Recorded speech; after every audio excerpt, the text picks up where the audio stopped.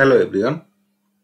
In this video, I am going to show how to find the value of x, where square root of x plus square root of x is equal to x, or square root of x plus square root of x. We can write this as 2 times square root of x is equal to right side, this is x, or taking a square to both sides, we will get 2 times square root of x whole square is equal to right side, this is x square, or 2 times square root of x square, this is 2 square times this square root of x whole square is equal to this x square, or 2 square, it will be 4, and this square root and this square will cancel out and it will be x is equal to right side x square,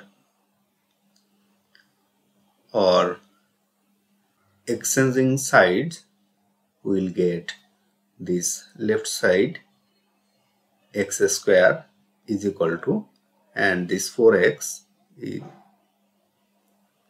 4x, or now taking this 4x to left side, we will get x square minus 4x is equal to 0, or taking common x from left side, we will get x times x square divided by x, it will be x, minus taking common x from 4x, it will be 4 is equal to 0. So this x will be 0, or x minus 4, this will be 0.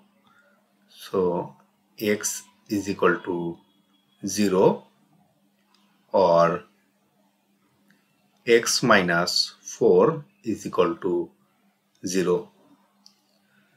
And taking this negative 4 to right side, we will get the value of x is equal to 4. So x is equal to 0 and 4. Now verify this solution. When x is equal to 0, then left side it will be square root of x is 0 plus square root of 0 is equal to, this will be 0 plus 0 is equal to 0, and right side this is x, that means 0. So left side is equal to right side, so x is equal to 0 is the solution of this equation. Again, when x is equal to 4, then left side this will be square root of 4 plus square root of 4 is equal to square root of 4 is 2 plus this square root of 4, this is 2 is equal to 4, and right side is equal to x, that means 4. So here left side is equal to right side, so x is equal to 4 is another solution. So the solution of this equation, x is equal to 0 or 4. So this is the solution of our given problem.